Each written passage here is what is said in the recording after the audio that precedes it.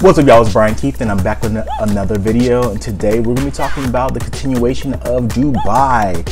Let me know in the comments, what do you guys think about this season so far of Dubai? I think it's pretty good, but it has had its dry moments. So I feel like they probably do need more episodes if they come back for season 2, obviously, because we all know that the introductory season is about 10 episodes. But it was like the last 2 episodes, I was like, not last episode, but 2 after that was very much dry boring. So I thought they're really coming with a lot, but it's at the end. So I'm like, let's just see the reunion because we know that it's about to be crazy. Like, comment, subscribe. Let's get into the video. Yeah, let me check my shit real quick. Hotter than the fire coming out my flame. And if you wanna play with me, you can't play in me. On the playground, bitch, you can't play with me. Got it, want it, securing the. All right, so like we said, I said this in my videos all the time. I feel like Stanberry and Sergio more so has this codependence on Stanberry that is so weird. Like she's like, you know, attached to umbilical cord. He's like, what's that? I'm like, you're not this dumb. Like, what are you talking about? So I feel like there's a lot of men, but it's more so women. But I guess being that she's older, I could see his stance because I feel like she makes the most money. I think he has an inheritance or whatever. But it's like a lot of people that get in relationships, they get codependent on their partner. And I feel like that's Sergio. He always want to be around her. She told him that, yeah, you know, I'm going on the girls trip and you're not coming. He's like, what? Why am I not coming? And I know that for sure. Darling, you're not coming. Please. End of. No. I know the plan. I'm going to drive you there. No. And then I just jump in the... But you're not a girl. Why would you want to go on a trip around all females where all you're going to do is stay in the house and hang out with Stanberry? Like, what are you talking about? Stay home, hang out with your guy friends if you have any, and figure it out. Like, anybody got time? So we segue over to Sarah and Brooks. They go sand dune, RTV, all that, and they're having like a good time, look very much fun. They basically talk about the whole comment about basically Brooks thinks that Sarah was criticizing her mother. I know we had some rough moments where things got tense and I got upset because in my heart I was like, every time I see her, I try to hug her. And that wasn't the case. Sarah's basically telling her, like, I told you from jump, like, hey, I don't know anything about your family, but, you know, I'm just giving you some type of, like, saying, you know, be there for your son more. She's not saying that you aren't there for him, but she's just like, you know, do the little, it's really the little things. Like, instead of having your maid, nanny, or whoever take your son up to tuck him in or read him a bedtime story, won't you do that? And then instead of trying to send him to boarding school, like, these are like years you can't get back, like, you know. To me, you have had the time to heal, you know, and maybe focused on your healing, whereas I didn't. Yeah. I can actually sympathize with that because me growing up, like, with 2 dominant career-driven parents, my dad being in the military for 28 years and my mom going up in the financial ladder in the financial banking, I really didn't see my parents like that. I was like over here in, like, if you know what Boys and Girls Club is, that's where I was at, right? And then once I came of age, then I just did sports and stuff like that. But I didn't see my parents like that until the nighttime or the weekend. So, I mean, I can see where it can come from, where I wouldn't say you feel abandoned, but you feel like you're not your parents' priority. So maybe Brooks, when she watches the show back, she realized, like, you know, I think she's gonna watch What Happens Live. Like, my son going to boarding school is not it, because I think Stanberry's experience basically rubbed her wrong. So, yeah. So like we said, the girls, they all go, I don't even know where did they go? Let me see. I planned this girls' weekend to Nurai Island, which is one of my favorite places in the UAE to go. Girls trip, and basically they all get to the house. The house that they went to was top tier, amazing. Like, it's giving very much Dubai. Dubai gives very much luxury and, you know, culture, and I love it. So everybody was trying to pick out the room. They're like, I want this room, I want this room. And like, who wants the worst room? Like, come on now. For me, it doesn't really matter. As long as it's comfortable, we're cool. I'm not about to fight over no room. If I'm hosting the event, obviously I would get the best room, but if I'm not, I don't really care. And I think that's where Sarah's stance was. She was like, look, I'll take the bunk beds. And the bunk beds was bigger than most people's apartments, so like, what are we talking about?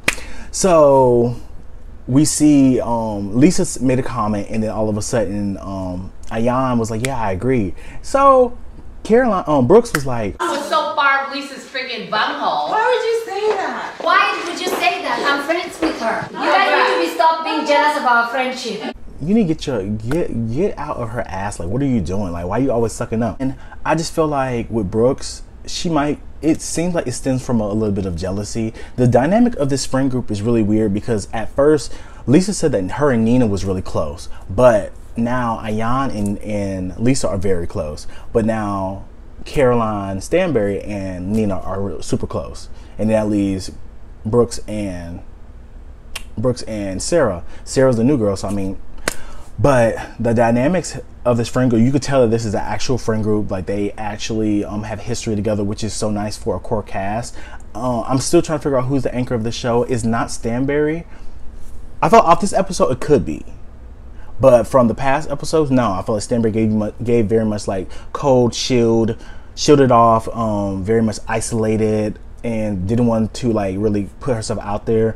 This episode gave me a whole new light to Stanberry. I feel like she was very much fresh, very much like when they were playing the game, she's giggling, laughing, and like this is like a side of her personality that I like to see, because don't nobody like she gave like her from, was it episode 10, like from 9 episodes, like it was very much like bitch. Like she was very, it just wasn't a character that I would want to see on TV for me. Like I felt like this episode, like when they were doing like the whole popping the balloons and just like screaming like girl stuff, so I'm just like, it was so cute.